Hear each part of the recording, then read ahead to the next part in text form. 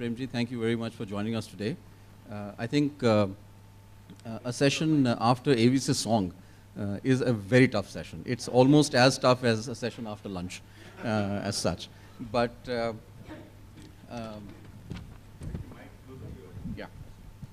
So, Mr.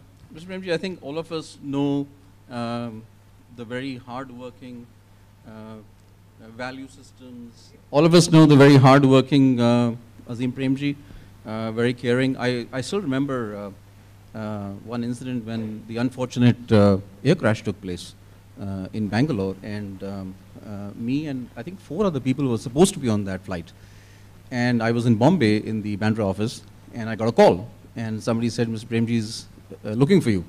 And then I was on the phone, and you said, Sudhir, you were supposed to be on the flight.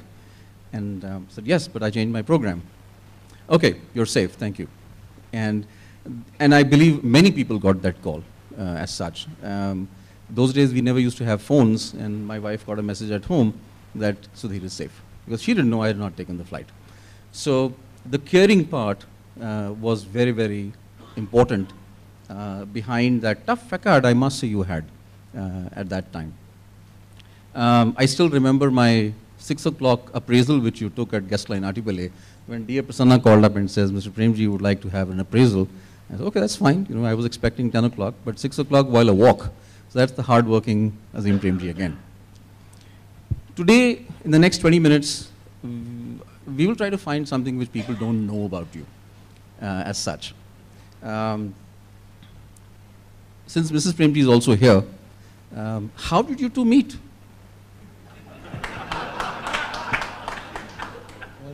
Why don't you ask her? Yeah, well, I'm asking her, how did you two meet? And I'm also curious, who asked who? I don't know how it happened. Nobody asked me, and I didn't say yes. Oh,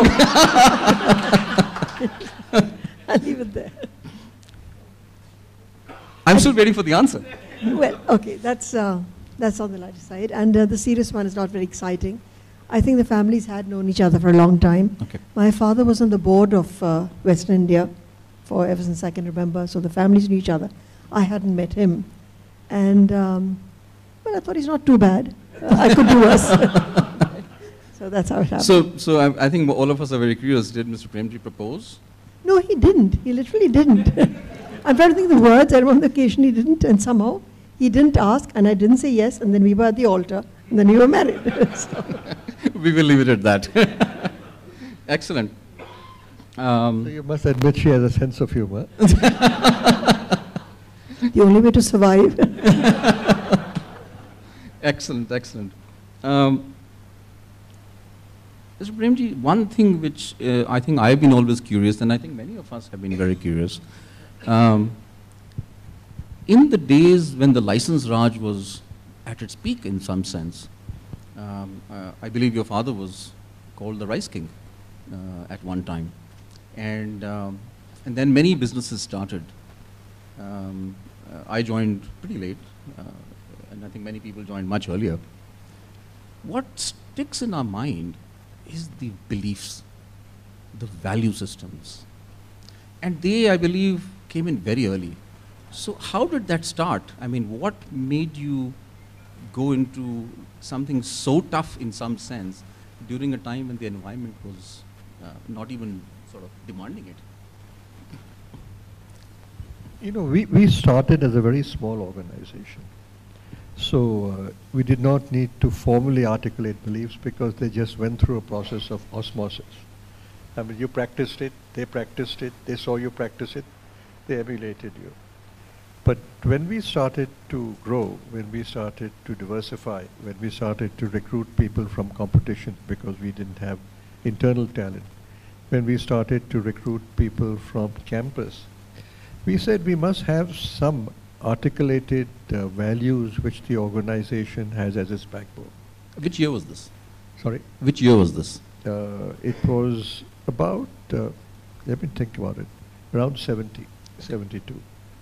And I came on the scene in 66, so it was pretty quickly after I came on the scene. Back, yeah. And we studied a lot of best practices of companies. We studied what we really stood for. And we articulated what we call our beliefs. And we communicated it very clearly. But most important, we practiced it. You know, we practiced it without deviation. So it became part of our mental makeup, became part of our heart. Was it tough at that time? Was it? You know, the one which was really tough was integrity. Mhm.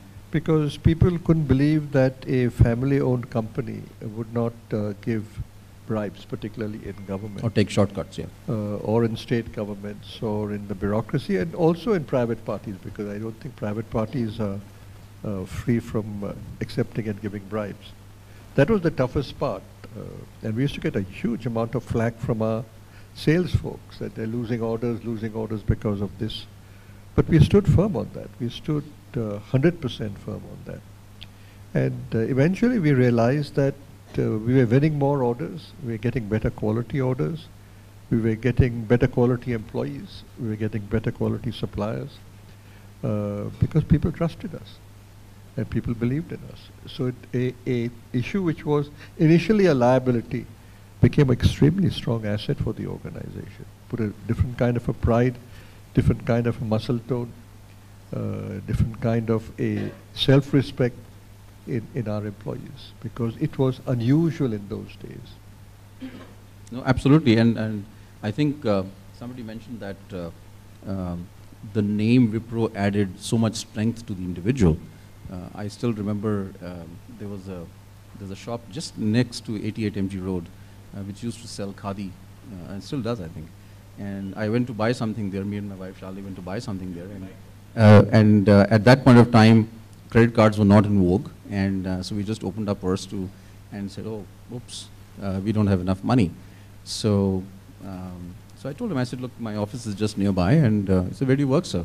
"I'll just get the money and just keep it with you." So I said, "I just work at Wipro." He said, "Oh, you work at Wipro? Just take the goods, and whenever you come this side, just give me the payment."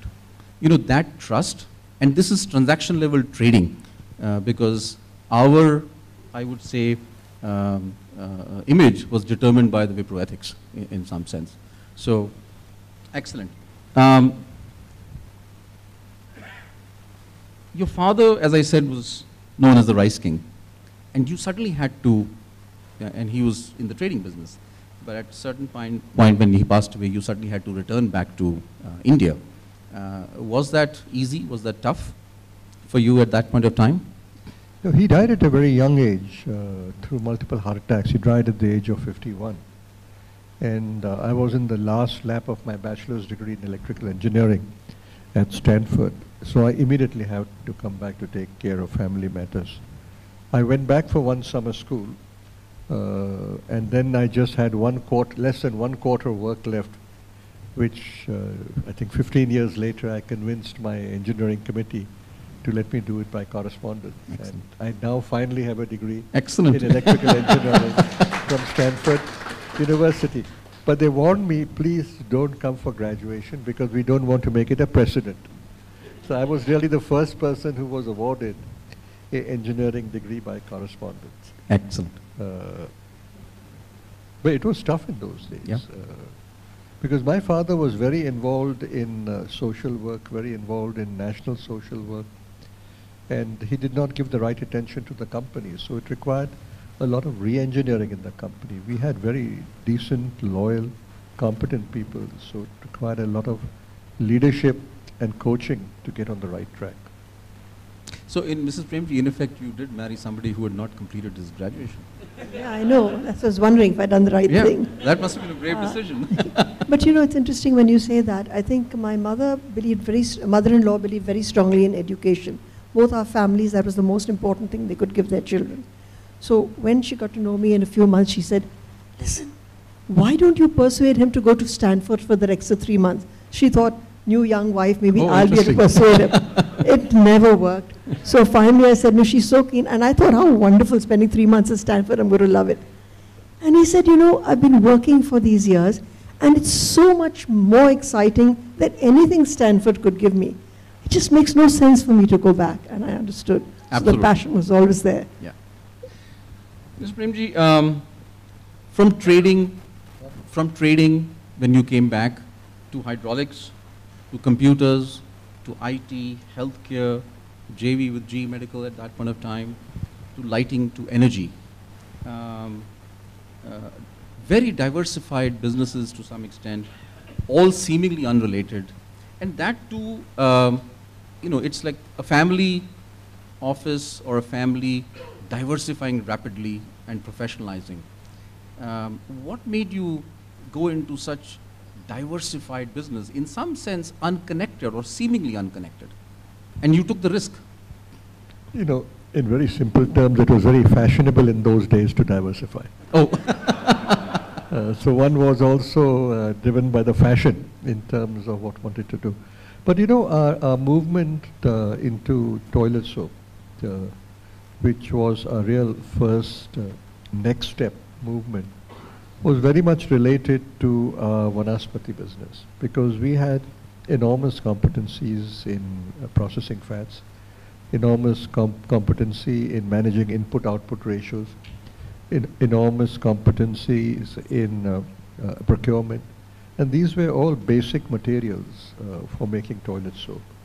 Where we did not have adequate competency was in marketing, but by then we had started marketing consumer packs of Vanaspati, which was quite a marketing challenge, because head-on competition was Unilever with 75% market share. Right. And we proved that we could be successful against them.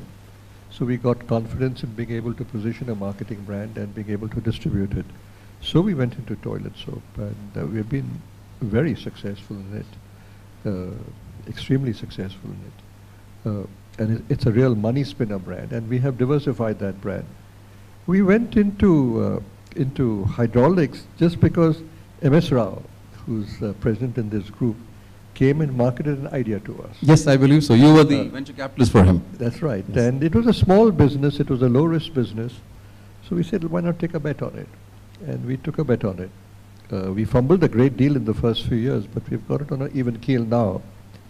We went into information technology primarily because we wanted to go into a high-tech business which had high growth rates, which could generate high annuity business, repeat business. IBM had left the country. Yes. And it had created a vacuum.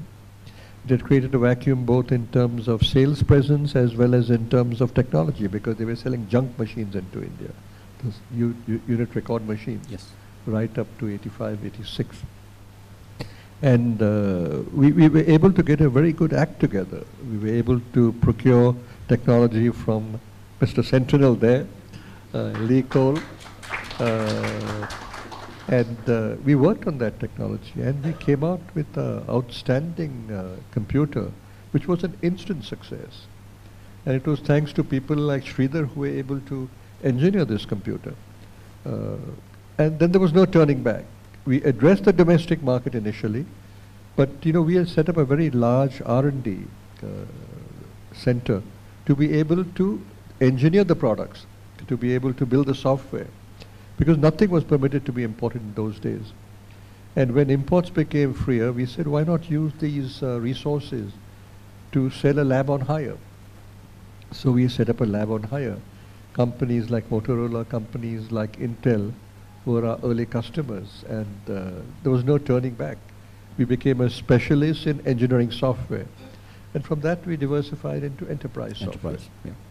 In fact, I believe that, and Dr. Mehta was telling me that, and we have Dr. N.J. Rao also here, I believe, that there was a collaboration set up with IISc in terms of doing some work in getting computer systems out.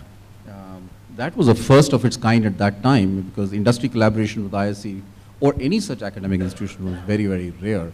And you've had a lot of firsts to your credit in many, many years as such. So my next question is on GE JV, on the joint venture with JV, with the GE. I believe the decision was communicated to a competitor that the JV would go to them, and then you literally pulled the JV out of. How did you do that? Share that with us.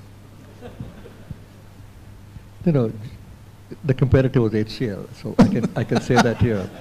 I would have got sued if I said that. So yes, and we basically took a stand that HCL was culturally not the right company for them. And in a one-to-one meeting, we produced evidence to that effect.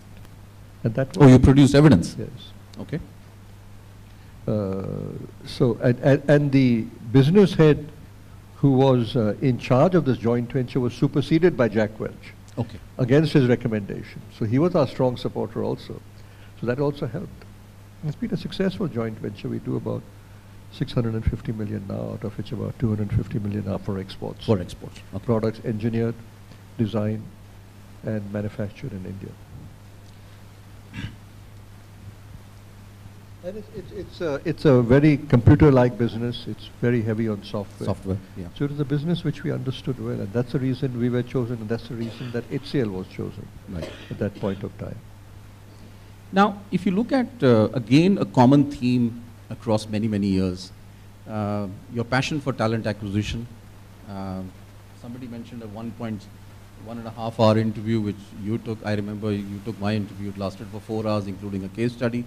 As such, so passion for acquiring the right talent. Right from the beginning, you had hydraulics, you had the right person came in, you sort of took a bet on him. I think you had Ashok Narasimhan, you hired, and then he started off something.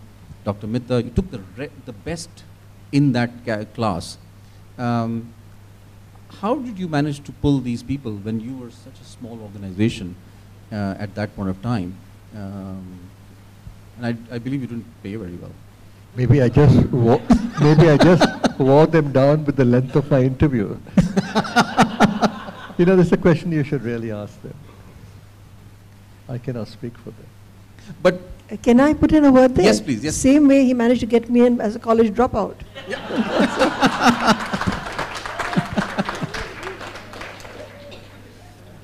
No, I agree. But tell me, what's the secret sauce? I mean, that was also very rare. I understand a stream of good people joined. But it was very rare, even when I joined, for the chairman of a company to be sitting with a middle-level guy to interview him. The reality is when you build a company, people are your most fundamental assets. And when there are few people who really mold the future of the company, you cannot afford to make a mistake. Maybe it takes me a little longer to be sure that I'm not making a mistake than it takes most other people. So I spend more time with them. But you cannot afford to make a mistake when you appoint key people. Sure. Absolutely critical. I must add one thing here, that there are many people in this room. I think somebody said there are 150 CEOs who are ex-Wiproites today. I'm a venture investor, and I did a little bit of study as to how many are entrepreneurs. There are about 600 entrepreneurs who are ex-Wiproite today, functioning. 600, I think about 450 companies.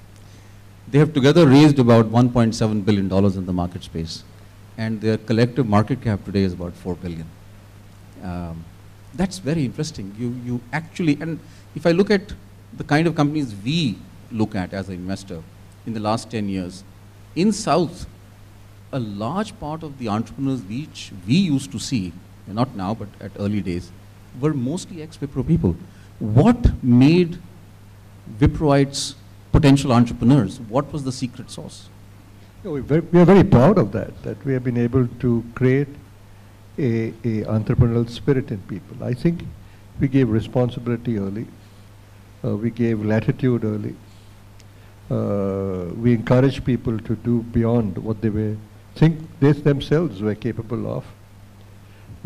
And we were able to structure our businesses in a micro manner in which each little business or each little function became like a semi-P&L. So they got a lot of self-confidence in managing P&Ls very early in their careers.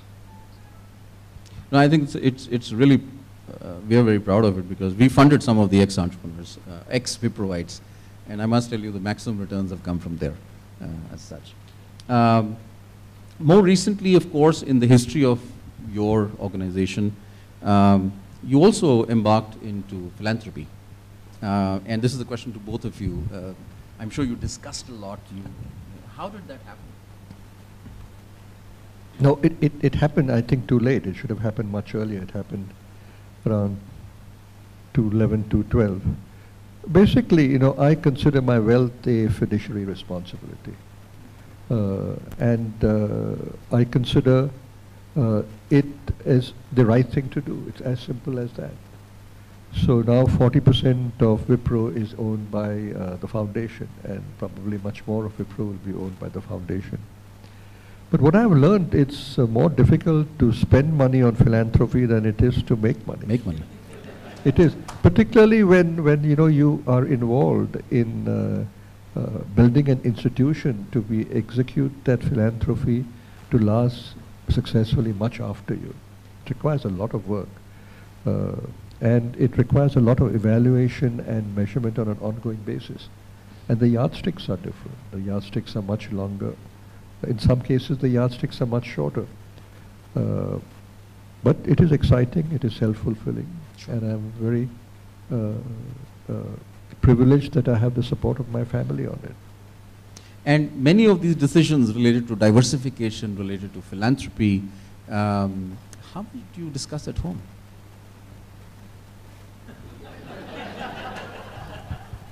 I can maybe even ask Rishad and your sons to comment on it.